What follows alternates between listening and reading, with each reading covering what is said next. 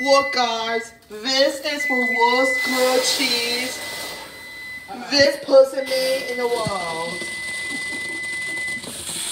We're experimenting with a new recipe, okay?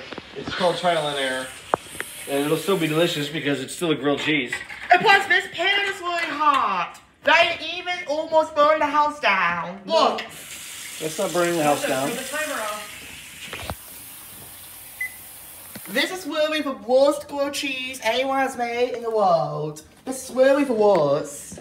I'm serious. If this is really the worst grilled cheese, please, everyone, do not copy what this person just did. Do not copy him.